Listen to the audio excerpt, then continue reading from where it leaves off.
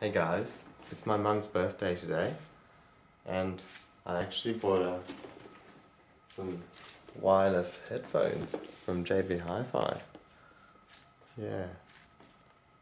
And it's just only 6:53 right now.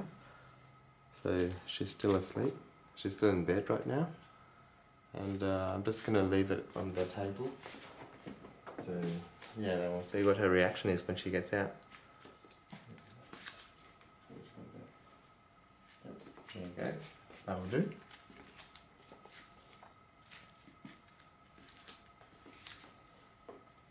And maybe when she gets out, she's going to totally see that. Got such a big, huge box.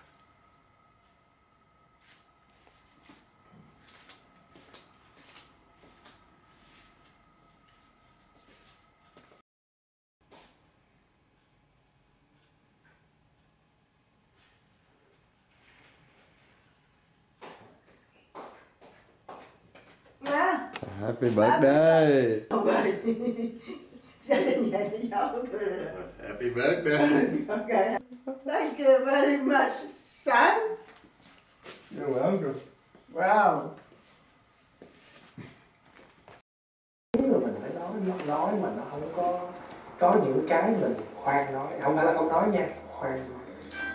Có những cái sẽ nói và thậm chí có những cái không nói. Sẽ nói, khoan nói, khỏi nói.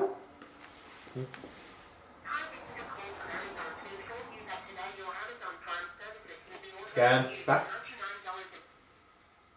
Tắt là lập tức. Nghe Amazon cái là tắt là lập tức. Trừ khi mà có order something like Amazon. Tôi thường suy nghĩ Tắt, scan. rồi tôi nghĩ rằng bây giờ nếu mà tôi giận cái gì đó ông chỉ cần bà ôm ông cái thôi. Mà nhiều người khi mà còn sống bao giờ làm chuyện đó. Ví dụ như không bao giờ nói được những lời ngọt ngào cứ thì mình bắt đầu mình giật người đó vậy. Vậy thì tự nhiên cái bữa ăn đó nó làm Chết, cái này làm sao? Không biết, nó bị tháo ra.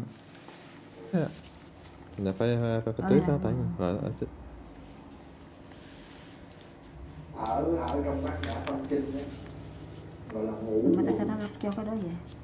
Chữ uẩn. Là có thể sót ra cái gì?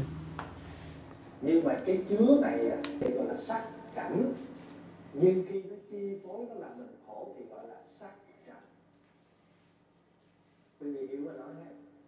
Hương cũng vậy, cái mùi thơm đó mình ngửi biết vậy không, gọi là hương cảnh. Nhưng khi mà cái hương đó nó làm cho mình ghiền không có mà chịu nổi thì gọi là gì? Hương trần. Được rồi.